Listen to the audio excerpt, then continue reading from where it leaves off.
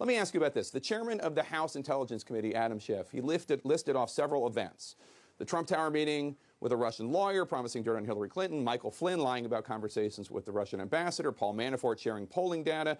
He had this to say about those events. Take a listen. I don't think it's okay. I think it's immoral. I think it's unethical. I think it's unpatriotic.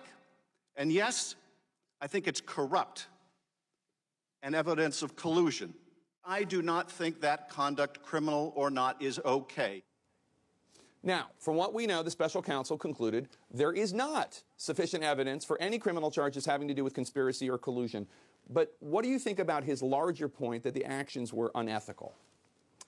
Keep in mind that everything that Adam just talked about, and I know Adam, I used to serve with him in Congress, everything that he just listed right there was available to Mr. Mueller. In fact, probably in greater detail than Adam goes into right there. And yet, Mr. Mueller found no collusion and no obstruction. Right, not a crime. But what about the ethics or morality of those things, those incidents? Again, the issue here is not whether it's ethical. Mr. Schiff runs the House Intelligence Committee. People don't realize this. He gets to see stuff that a lot of members of Congress don't get to see. I didn't get to see what he was seeing when I was in the House. That role it takes with it a huge responsibility, and one of those responsibilities is to not be partisan. It's why you saw so many Republicans this week call for Adam to resign his position.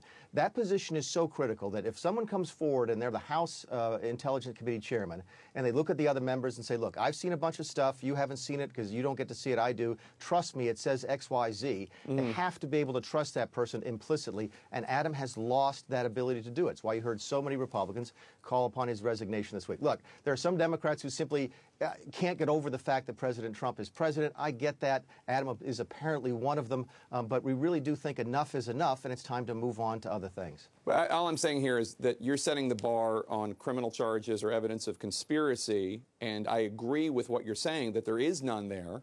But he's talking about ethics and morality, and you're saying that's not his job. Okay, fair enough, but forgetting Adam Schiff for a second, what about the larger point about ethics and morality? Well, I think the voters are going to decide about the ethics and morality of the people they vote for on either side. People liked Bill Clinton, even though they might not have thought he was that ethical. That's not the job of the House Intelligence Committee. It's not the job of the House Judiciary Committee. It's not the job of the House Oversight Committee. They're supposed to review the functioning of government. Voters make decisions about the candidates in other places.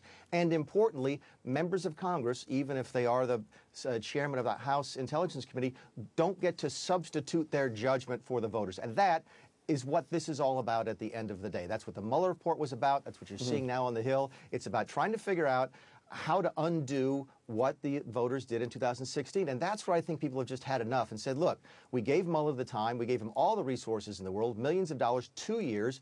A lot of folks, including this station, said, you know, give Mueller the time, let him do his job. But the decision is in. The president did not collude and did not obstruct. It's time to move on.